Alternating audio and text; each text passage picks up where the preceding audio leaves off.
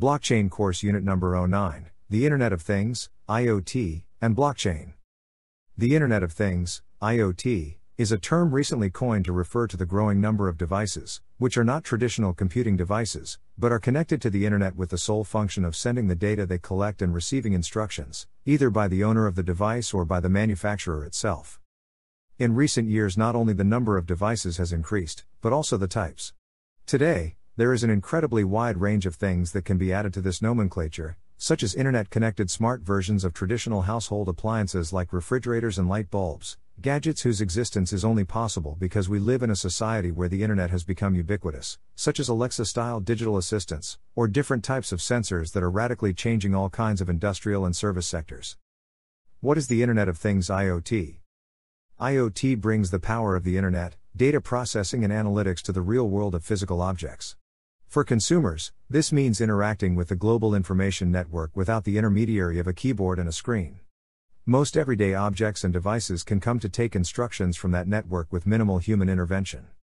In the enterprise setting, IoT can bring the same efficiency to physical manufacturing and distribution that the Internet has long provided for knowledge. Millions, if not billions, of embedded Internet-enabled sensors around the world provide an incredibly rich set of information that companies can use to gather data on their security of their operations, track assets, and reduce manual processes. Researchers can also use the IoT to collect data on people's preferences and behavior, although that can have serious privacy and security implications. The data collection website Priceonomics gave a series of numbers that show just how huge this sector is. There are more than 50 billion IoT devices as of 2020, and those devices will generate 4.4 zettabytes of data this year. A zettabyte is 1 trillion gigabytes. By comparison, in 2013 IoT devices generated just 100 billion gigabytes. The wealth generated by the IoT market is equally staggering, with estimates of the market's value in 2025 ranging from $1.6 trillion to $14.4 trillion. History of IoT.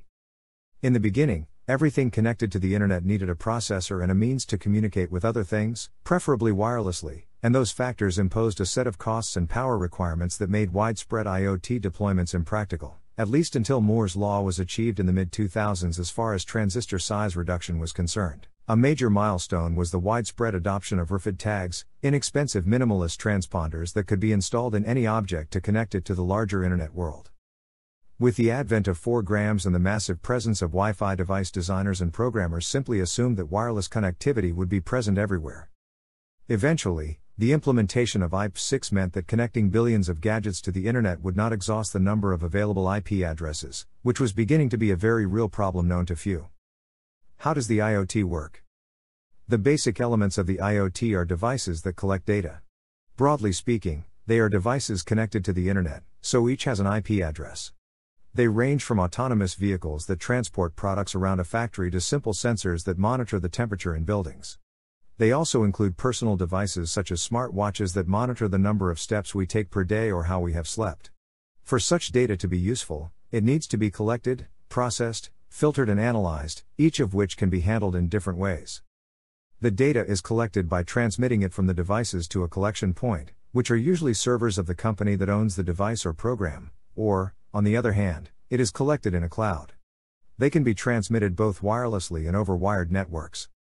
As we say, data processing can take place in data centers or in the cloud, but sometimes it is not an option. In the case of critical devices such as, for example, power outages in industrial environments, the delay in sending data from the device to a remote data center is too great. The round-trip time to send data, process it, analyze it, and return instructions, close that valve before the pipes burst, may take too long. In such cases, perimeter computing can come into play, where a smart device can aggregate data, analyze it and create responses, if necessary. All within a relatively close physical distance, thus reducing delay. These perimeter devices also allow them to be connected so that they can send data to be processed and stored. Examples of IoT devices.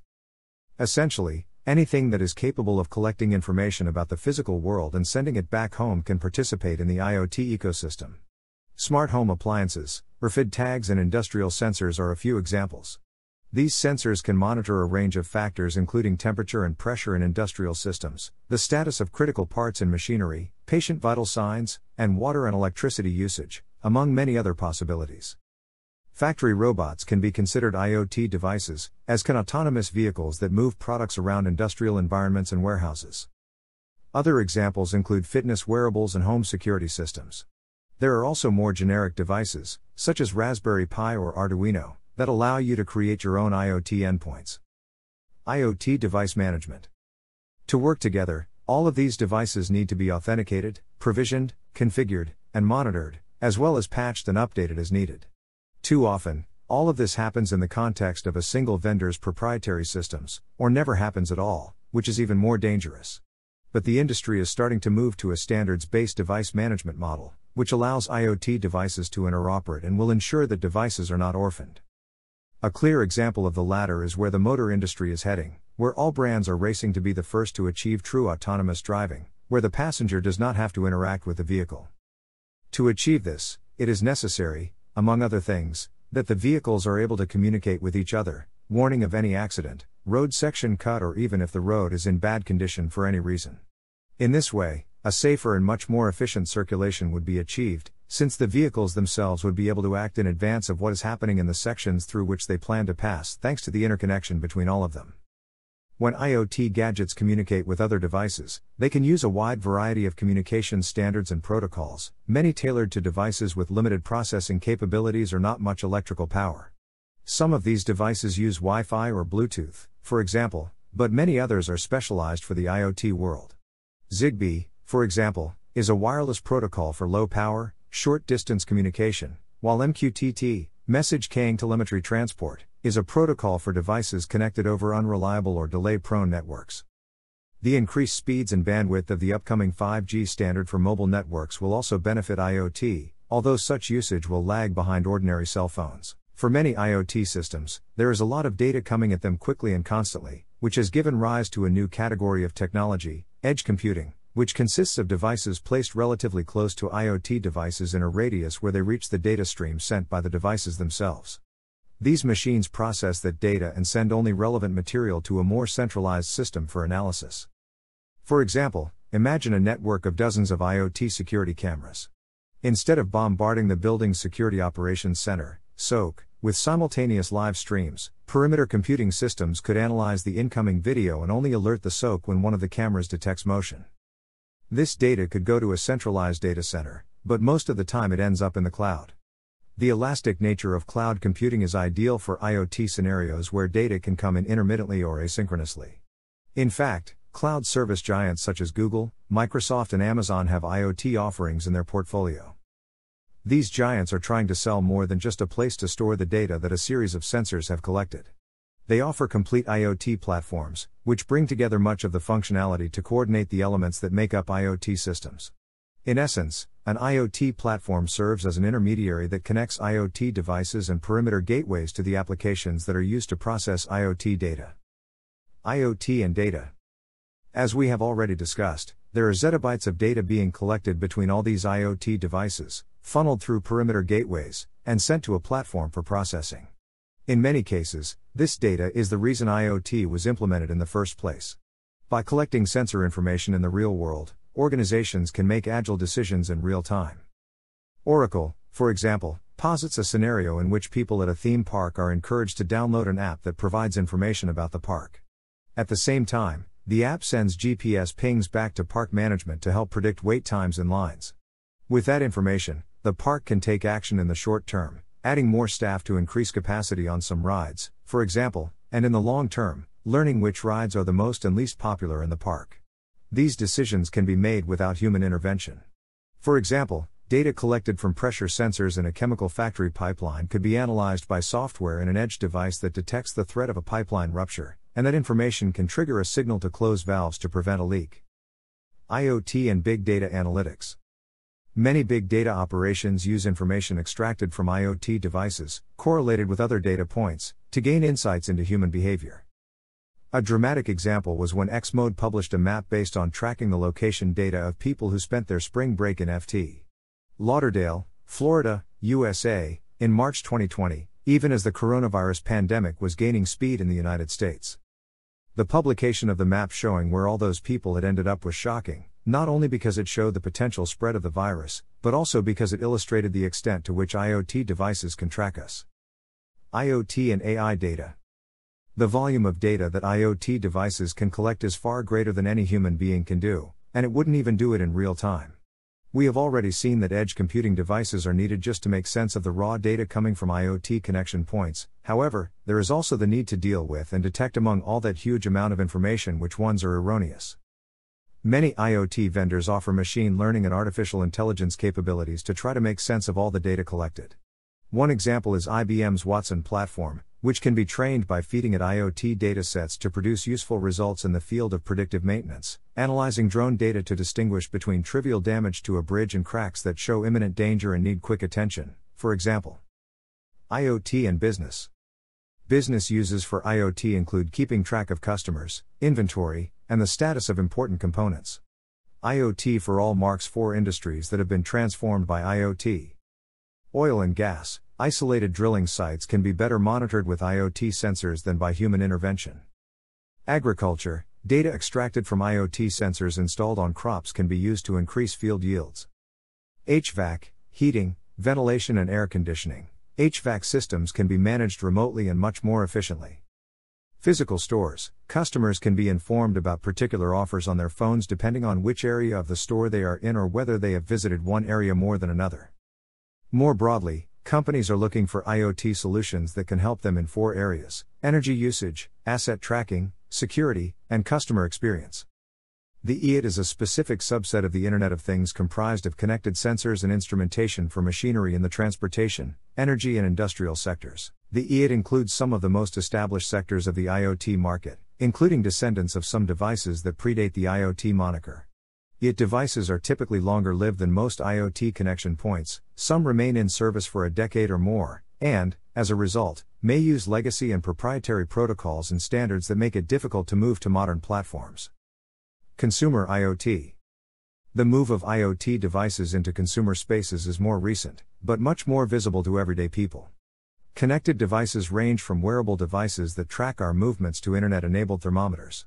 Probably the most prominent IoT product category is home assistants, such as Amazon Alexa or Google Home.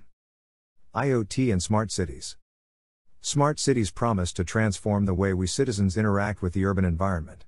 Smart city technology is still embryonic, but in theory it will help manage traffic, public transportation, utilities, security and more.